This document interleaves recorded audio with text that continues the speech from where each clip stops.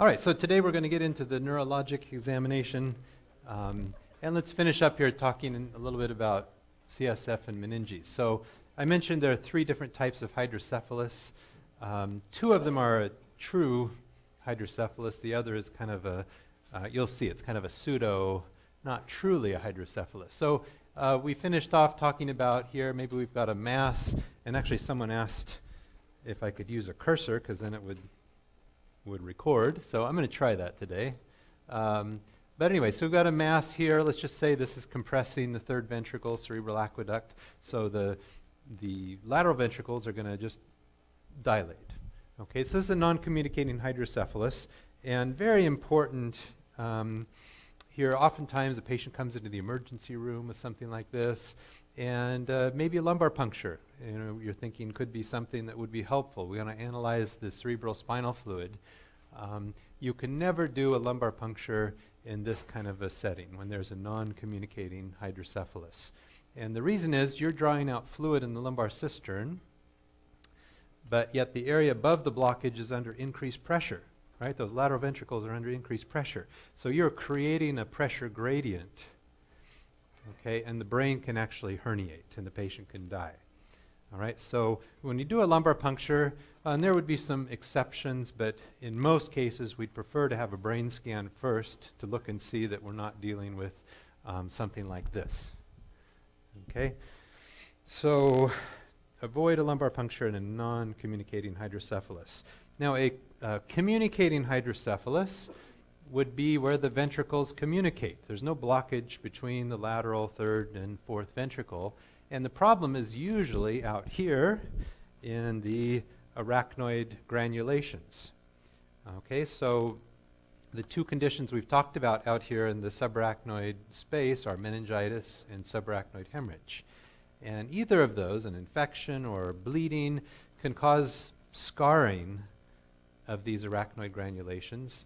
And so CSF can't get out into the superior sagittal sinus here as well, so that the pressure kind of backs up everywhere, okay, both into the subarachnoid space and into the lateral ventricles.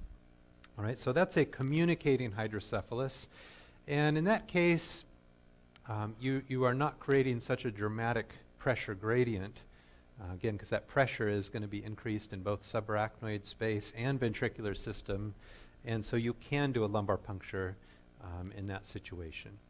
So again, we do not do it in a non-communicating hydrocephalus. All right, so if you get a scan like this and we're just looking at one image and we see the lateral ventricles are really large, you can't tell from this whether it's a communicating or non-communicating hydrocephalus. Okay, you would need all of the sections of the brain to make sure, you know, is there a mass or a structural lesion that accounts for this. Okay, so what you have in your handout here are three examples. Let's say the one here on the left is just a normal lateral ventricle size. Here we have large lateral ventricles. All right, so this is hydrocephalus. This could be communicating, it could be non-communicating. And our third example is over here, and this is called hydrocephalus ex vacuo. Now notice the ventricles are the same size in this cartoon example as the hydrocephalus. The difference is, notice all the black out here around the surface of the brain. This indicates atrophy or shrinkage of the brain. All right, so this is a patient that has something like Alzheimer's disease, and we'll go through a bunch of different dementia syndromes. And so the whole brain shrinks. And as the brain shrinks, well, guess what? That includes all of the tissue and the pathways around the lateral ventricles. So the lateral ventricles appear large, but it's not really a hydrocephalus. They just have a large appearance because of atrophy. So we call that hydrocephalus ex vacuo, and usually the key is that when you look around the surface of the brain, you see lots of atrophy there as well. Okay, so this is not a neurologic emergency, and so you just want to be aware of that when we're looking at brain scans, that we not overdiagnose some, you know, 90-year-old individual has Alzheimer's disease and think that we need to be operating on them. All right, so in an autopsy, this is what hydrocephalus ex vacuo looks like. Big ventricles, but these are not under increased pressure because look at all of the atrophy here. This is the Sylvian fissure. This is the third ventricle. This is the temporal horn of the lateral ventricle. And just the brain is much smaller from atrophy. All right, the brain has a very important barrier called the blood-brain barrier that seals off the brain from toxic substances. And there are three layers to this. The most important are the endothelial cells, which have tight junctions. Okay, they're right here in the cartoon. So this is any old capillary, tends to be rather leaky. Okay, so we put the lock here to show you that these tight junctions with endothelial cells are most important. But there is also a basement membrane, and there are these astrocyte foot processes around the blood vessels which contribute as well. This will become really important next year when we talk about neuropharmacology and we discuss which medications cross the blood-brain barrier, which medications do not cross the blood-brain barrier. But there are some areas of the brain that lack a blood-brain barrier. Okay, you can see, for example, the pineal gland lacks a blood-brain barrier.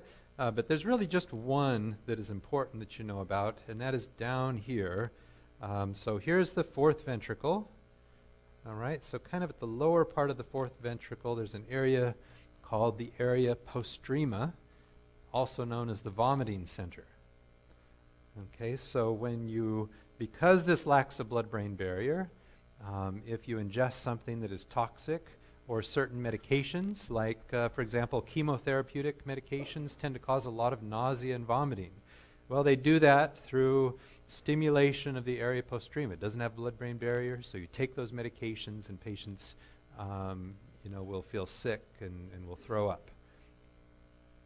Okay, so all of the areas of the brain that lack a blood-brain barrier are called circumventricular organs. So for now, just know the area postrema. All right, let's just make a big distinction. You have, I think, 2, maybe even 3 hours in the second year on meningitis and encephalitis. But for now, I just want you to know the difference between those terms. Okay, meningitis, as you may know, patients, it's an infection that involves the meninges.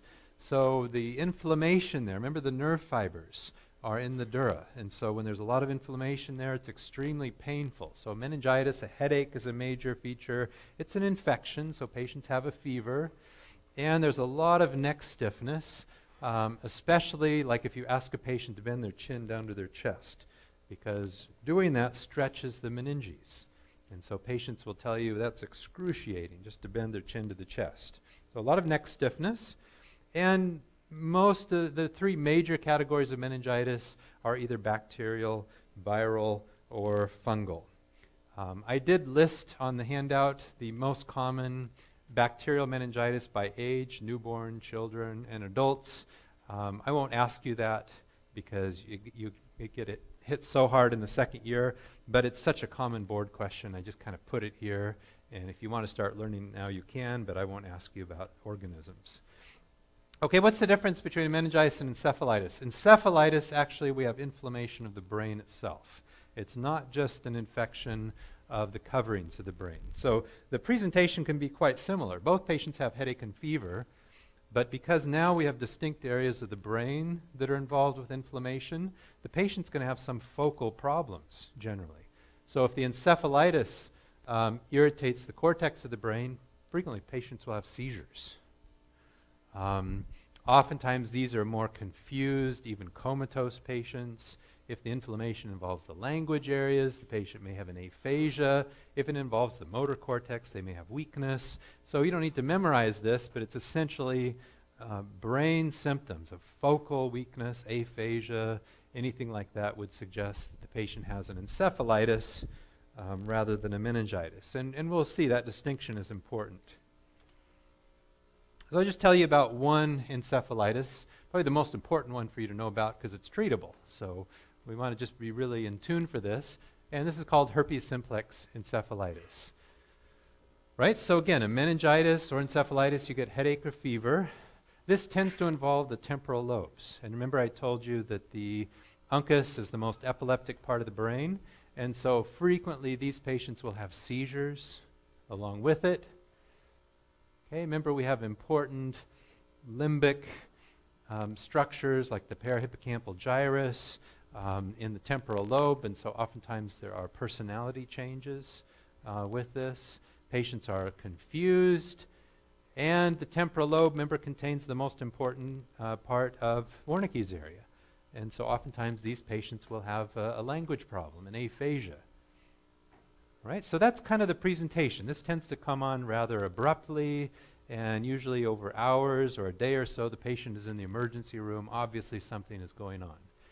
All right, so when we see a patient like this, the two tests that are most helpful, usually we're going to image the patient first. And so we see swelling in the temporal lobes, and kind of a distinctive feature of herpes simplex encephalitis, it's usually both temporal lobes that we see this swelling or edema. That's a characteristic feature. Okay, and then we can do a lumbar puncture to identify, yep, it's herpes simplex, confirm the diagnosis. And we'll tell you more about what we see on the spinal fluid next year. The reason this is important is if you just don't diagnose this, the mortality is fairly high. But if you diagnose it and get the patient on the appropriate antibiotics, these patients can do quite well.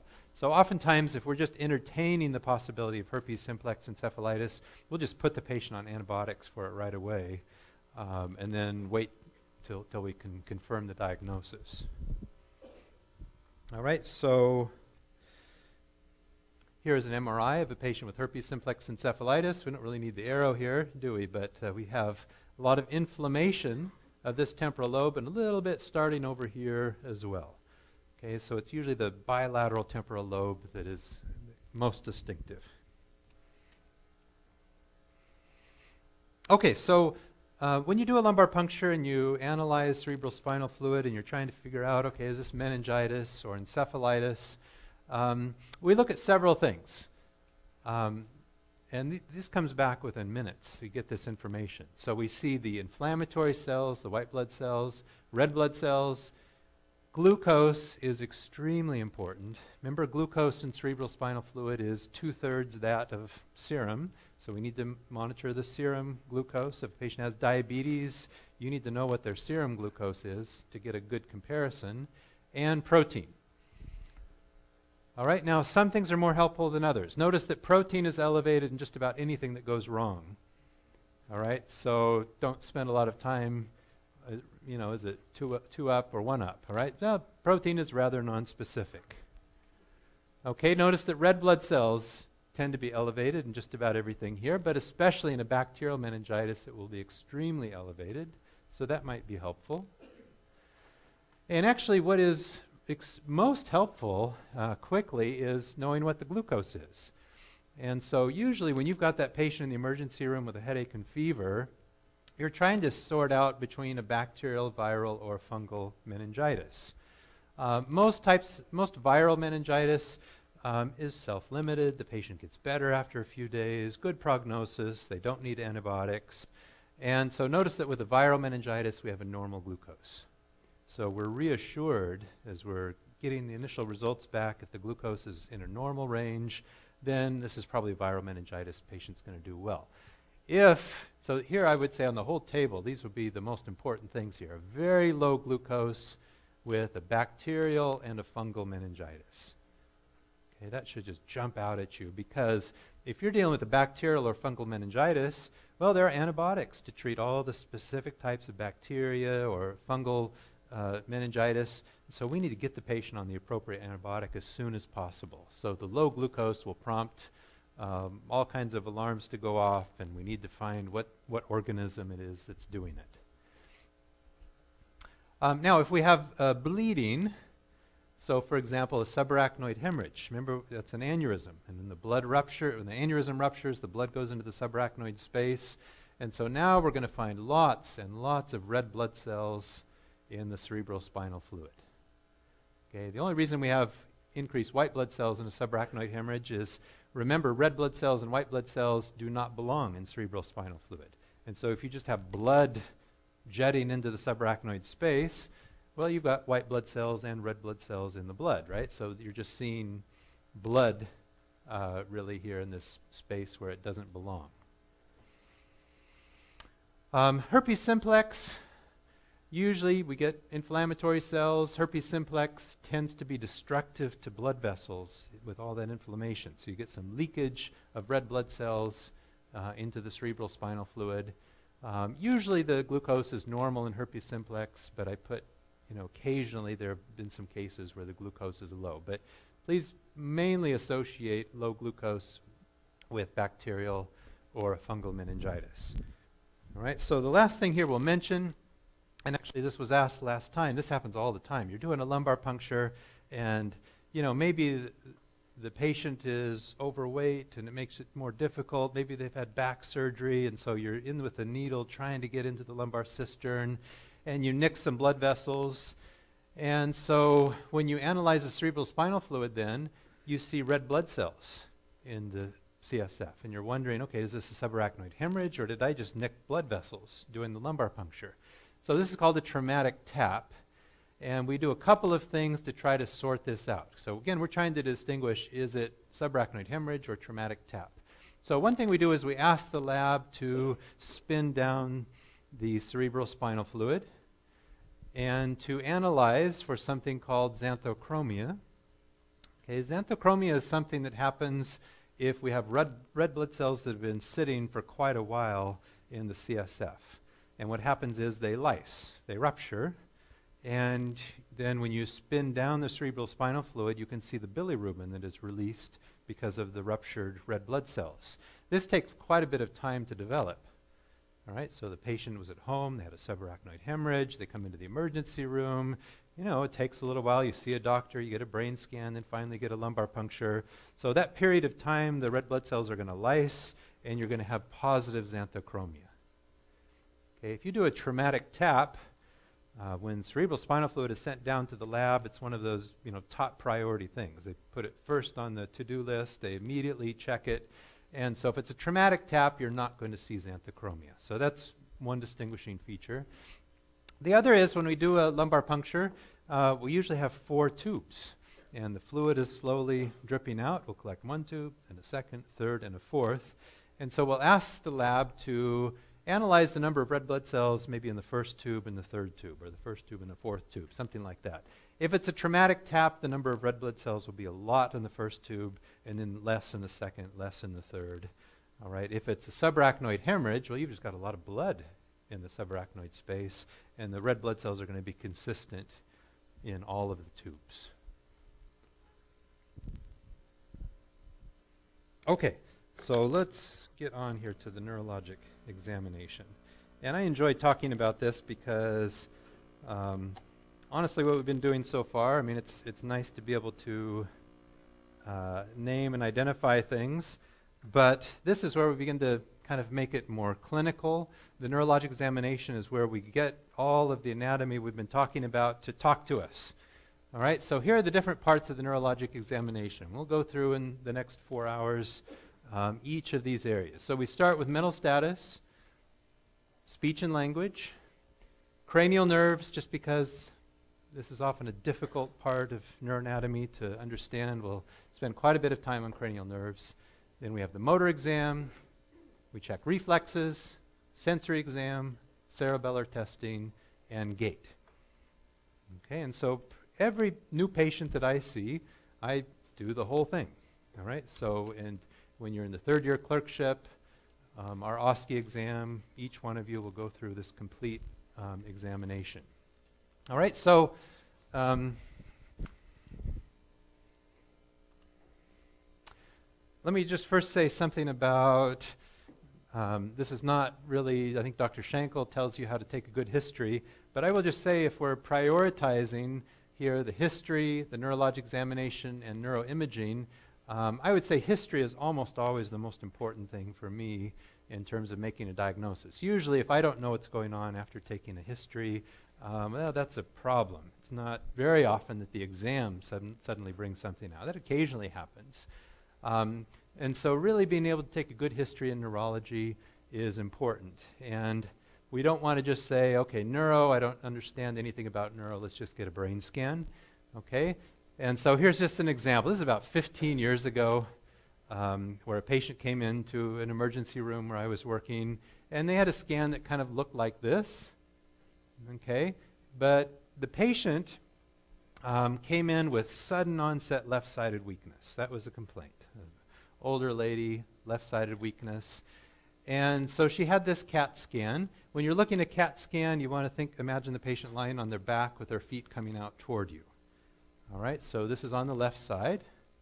And so this is quite impressive, and the patient, neurosurgery was contacted, and the patient was in the emergency room, or in the operating room within a short time. This was removed, and the left-sided weakness was not getting better, so neurology was consulted.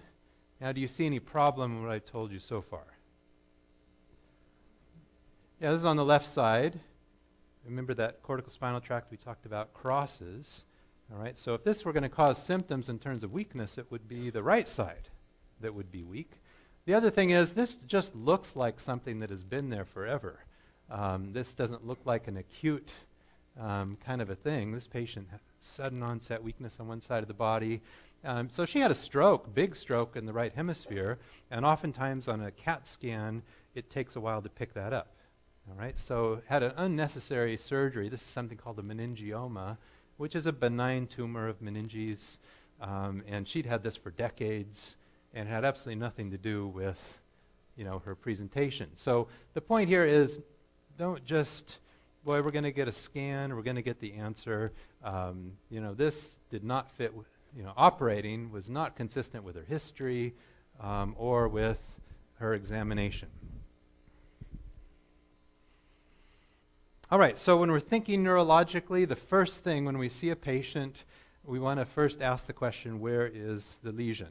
And this is really important. And so, and actually our last lecture in December of the second year neuroscience course will be just on this one topic. By then, hopefully, you've put all this together. So this takes quite a bit of work to understand how this works, but when we think of the neuroaxis, we start with the cortex, then subcortical structures, so the white matter, the basal ganglia are there.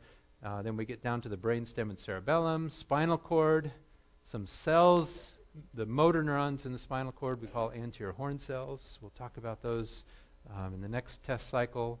And then we have nerve roots, plexus, peripheral nerve, the neuromuscular junction, and muscle. Okay, so we need to localize where is the lesion.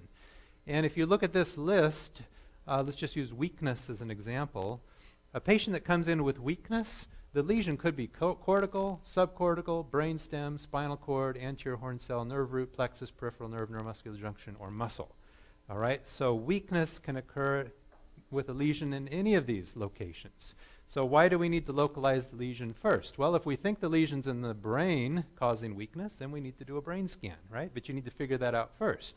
If you've got a muscle disease or a neuromuscular junction disease like myasthenia gravis, well, those can actually mimic brain syndromes, but a brain scan is not going to be helpful for these patients, right? So we need to first localize where the problem is, and that's the first step in figuring out what to do next.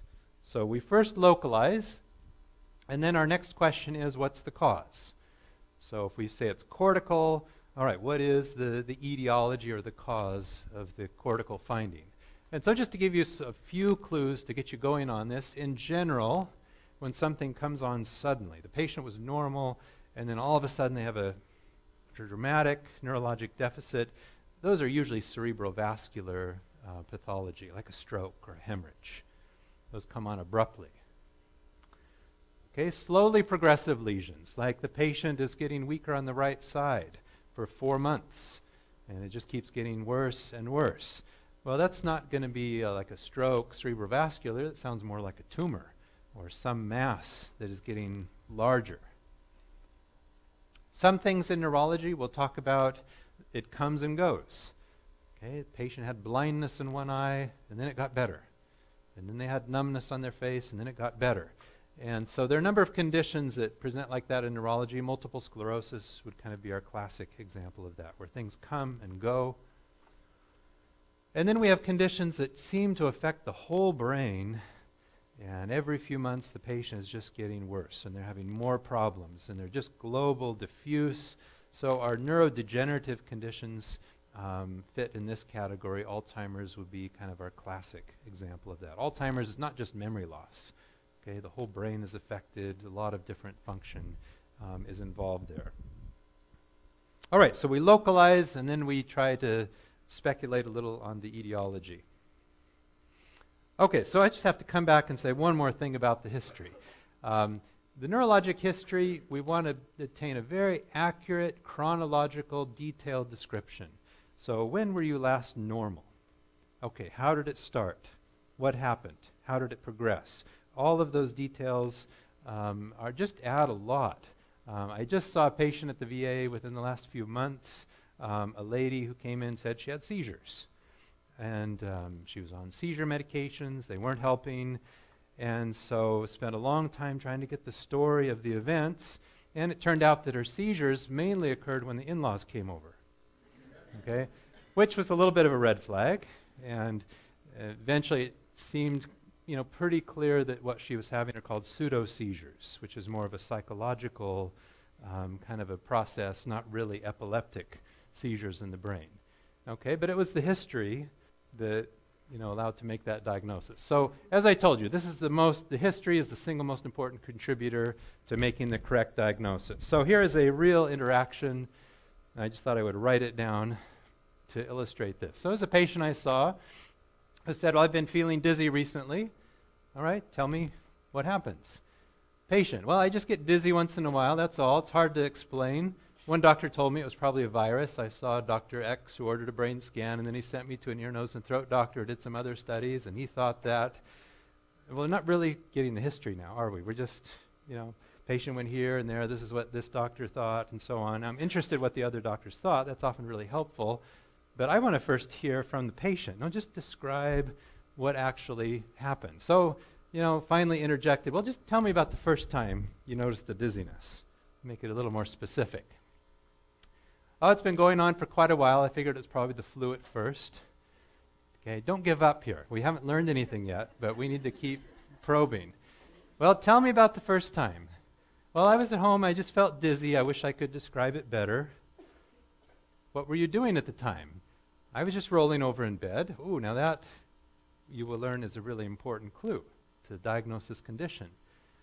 Okay, so use another word besides dizzy to describe what you felt at that moment. Dizziness is one of the most vague, non-specific words. For patients, that can mean weakness, it can mean blurred vision, it can mean lightheadedness. So, what do you mean by dizzy? Well, I felt like I was on a boat and the whole room seemed to be moving around. I also felt nauseated and threw up. It was awful. That's about it. Then I went to see my doctor, and we're back here again. Okay, but notice the feeling here of being like on a boat, a sensation of movement. That's vertigo. Okay, so now we're in a smaller category of things that would cause vertigo. All right, well, first tell me what happened next at home that day. And so the patient, that seasick feeling lasted about 10 seconds. I thought I was going to die. Then it was over, and I felt okay until it happened later in the afternoon. Okay, well, have you noticed that rolling over in bed often brings on these spells? Yeah, and it's funny that you ask, but it seems to often happen when I roll over or turn my head to the right. That will bring it on almost every time. Not that that means anything. And of course, that means everything, right? This is a condition we'll talk about. It's called benign positional vertigo. Okay, and it's an inner ear problem. When patients move their head in a certain position and often roll over in bed, it triggers these brief episodes of vertigo. And you could do all the sophisticated testing in the world, and you would not make a diagnosis here. Brain scan is not helpful. So we need the history, and then there's one thing we can do on the neurologic examination to support the diagnosis. Okay, so enough preaching here on the history. Let's go through, starting with the mental status exam. Okay, don't memorize this. There are several different mental status exams. We're using now an exam called the MOCA exam because it's not copyrighted, unlike another mental status exam. Someone went and copyrighted it. So I'm just giving you an example of some questions you can ask. All right, so you will not need to memorize this. So we ask orientation questions. Person, place, time, situation. So what's your name? Okay, do you know where you are? What's the date today? Why are you here? Okay, so we ask orientation questions. We'll have a patient remember things, either 3 or 4 objects. So I often will do these 4: Boston, Mr. Johnson, red car, and tunnel. And I'll ask the patient to repeat those back, and then I'll tell them, I'm going to ask you again to remember those in a few minutes. Okay, so we checked more immediate and then remote memory. Okay, you'll need to use the same objects every time, or you will forget and get confused yourself about which ones you're doing. So then attention, to test attention, we could do something like give the patient 7 numbers and ask them to repeat back as many as possible. We'll give the patient some math problems, okay, and we'll talk about the area of the brain that might be involved if the patient has difficulty with that. Okay, same thing with construction. We'll have a patient maybe draw a cube, or draw, let's say, I like to have a patient draw a clock with the big hand and the little hand to show a time, like 11:20. We'll ask questions like abstraction, maybe proverbs. How are an apple and a banana alike? And sometimes I'm just surprised at the answers you'll get to a question like that. When you're in the neurology clinic, you will sometimes hear neurologists ask kind of weird things, like, do helicopters eat their young? And, a normal patient would laugh, just like you did. Well, that's a funny question. But, just used Alzheimer's as an example. Someone with Alzheimer's might say, well, I suppose under an extreme circumstance, they might, So that's helpful information for you. We can ask the patient for information. I like, if they watch the news, what's going on in the world. Honestly, I've stopped asking this question because patients tend to get agitated, who is president. But, at least some general questions about what's going on in the world. How many weeks are there in a year? Can you define an island? What is an island? Questions like that.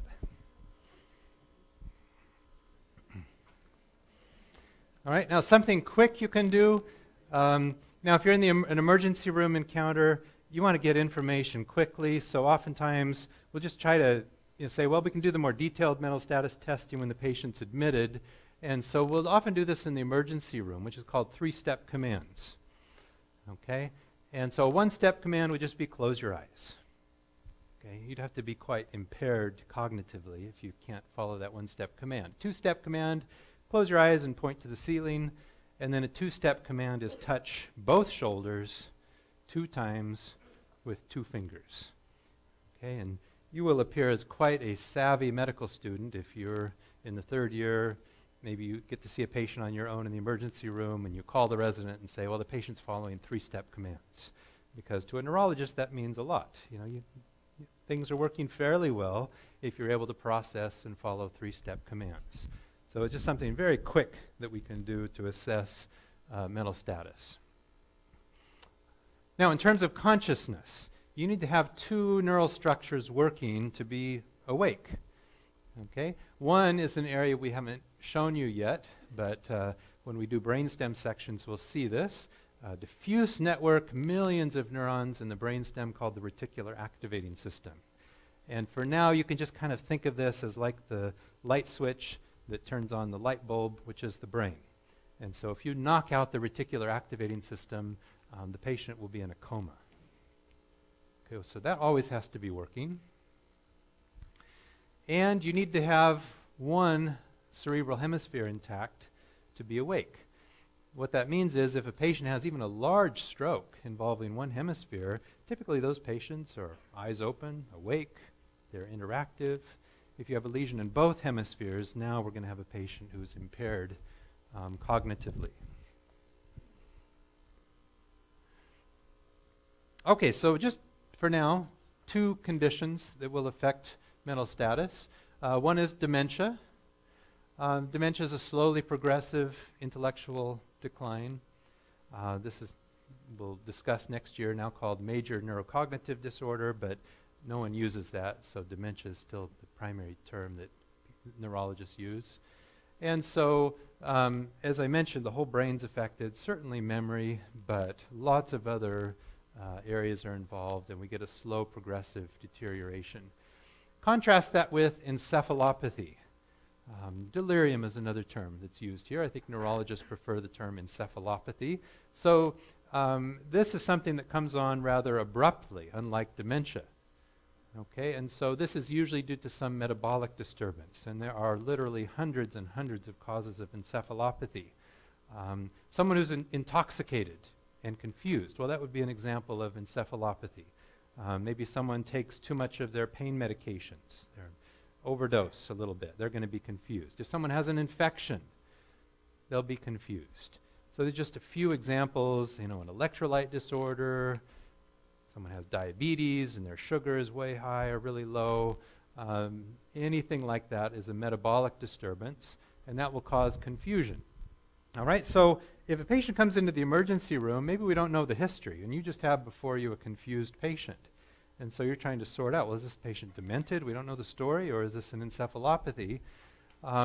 If you know the story, that's really helpful. If you know that this 80-year-old individual has been progressively confused for a year, well, that's chronic, most likely dementia.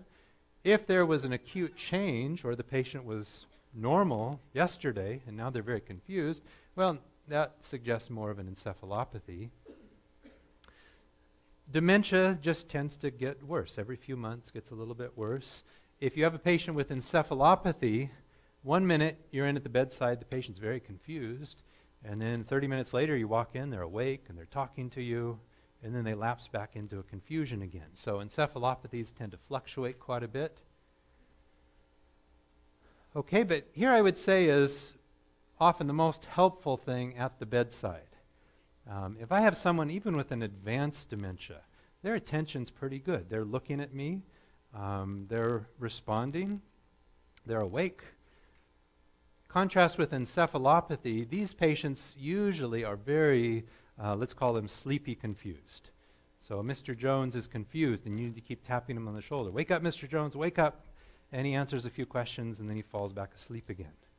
Okay, that's what I mean by severely impaired attention here. And that would suggest more of an encephalopathy than a dementia. And encephalopathies tend to be reversible. You correct the glucose, you treat the infection, the alcohol wears off, whatever it was, and then the patient gets back to their baseline. Dementia syndromes are rarely reversible. The patient's going to continue to decline.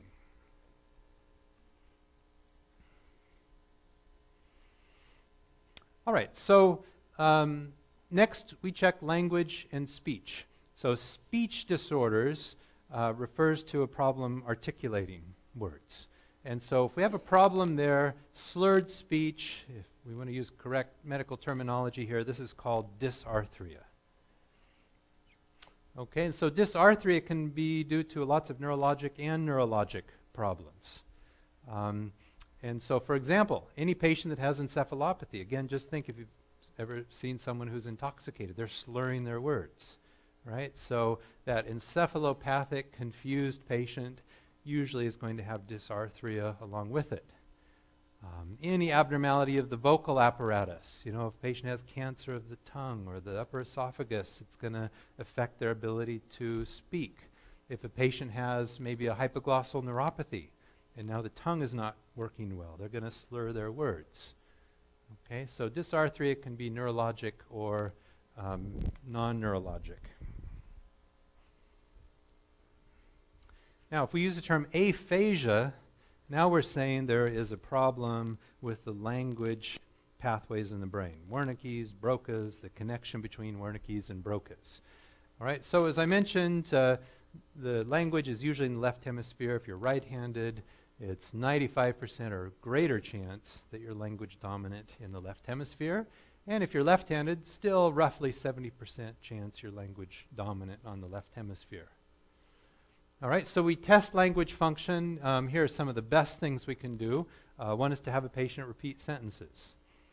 All right, please say, today is a sunny day, or no ifs, ands, or buts. And these get progressively more difficult. Okay, so if I had a patient the other day pretty well with repeating complex sentences, and then I gave him my hardest one, which is, now that cold and icy January is here, motorcyclists must beware.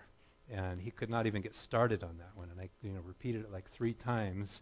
So we'll give them more progressively difficult sentences to repeat. And sure, I mean, normal people would often need that. Could you say that again? I could repeat it again. So that doesn't mean any of you have an aphasia, okay? The other thing we'll do that's really helpful is naming. And you can just point to things. I like to point to knuckles, okay? Because if someone has an aphasia, a word like that you don't use very often, maybe just hard to think of. Or I'll point to buttons, or what part of the watch is this? I might point to my eyebrow or glasses. So we'll have the patient name objects, and then reading and writing is also helpful. And we have some kind of standard script that we'll give patients to see if they're able to read, and then we'll have them write some sentences. All right, so we've talked about, and I just realized I wanted to show a video, so while we talk here, I'm going to get my laptop out because I didn't put this on the desktop. All right, so Broca's area is an expressive aphasia. And so you know that Broca's area is on the posterior portion of the inferior frontal gyrus. And so if we have an isolated lesion in Broca's area, then patients have a hard time getting words out. They really have a poverty of speech output. All right, so that when they talk, just very few words are getting out. Broca's area is amazing. It really perfectly coordinates how you talk in conjunction with breathing, and also the melody of speech is a function of speech area. So when we have a Broca's aphasia, you lose that melody of speech, intonation, and so you lose prosody with the Broca's aphasia.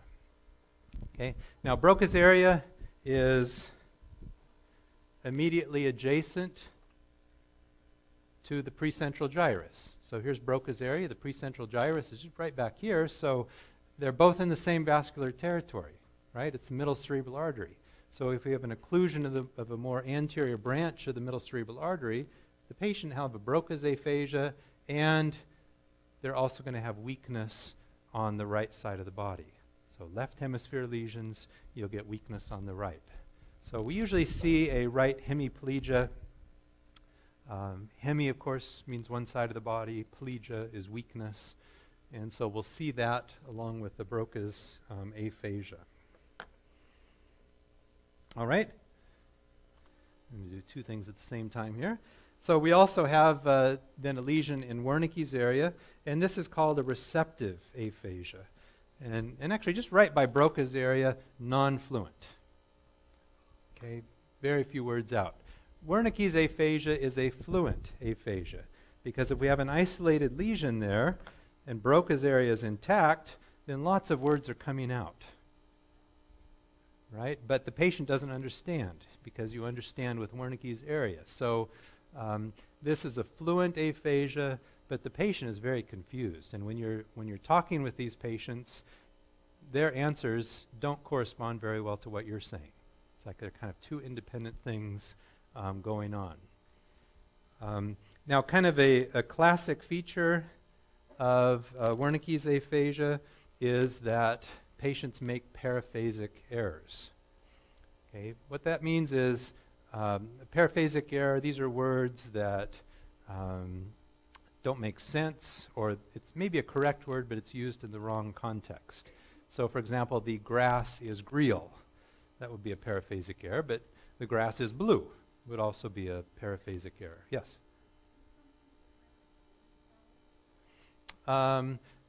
Paraphasic errors is a bit more specific than word salad. Yeah. Okay, so they look quite a bit different. Wernicke's and Broca's. We use the term global aphasia to describe usually a large middle cerebral artery stroke where we knock out both Wernicke's and Broca's. And these patients are really devastated. They don't understand, and they can't get words out. A conduction aphasia describes a lesion of the pathway that connects Wernicke's and Broca's area. Remember, the pathway is called the arcuate fasciculus. Okay, so if we have a lesion there, just to kind of imagine what would happen if you're in conversation and you have a lesion of arcuate fasciculus. Well, you understand what is being said, but then when you want to respond, and responding means moving some information forward to Broca's area, and then you get the words out. And so if we lose the connection there, that makes conversation difficult, and especially, out of proportion to everything else, repetition. So you give a patient a sentence to repeat. Please say, today is a sunny day. Okay, they understand the command, but they have a hard time moving it forward to Broca's area. Okay, so that's called a conduction aphasia. Okay, and out of proportion to everything else, it's a problem with repetition. Yes? Why can they talk normally? They don't talk perfectly normally. And so these are difficult. I mean, I have to say I've maybe only seen 2 patients in 20-some years that I thought really had that conduction aphasia. So, but it's such a common board question, and so I'm trying to make it easy for you. It's a problem with repetition. But they do have a little bit of, oftentimes a little fluent or non-fluent along with it. But for now, it's just repetition. We'll make it easy. Okay, now the transcortical motor and sensory aphasias are a bit difficult to understand.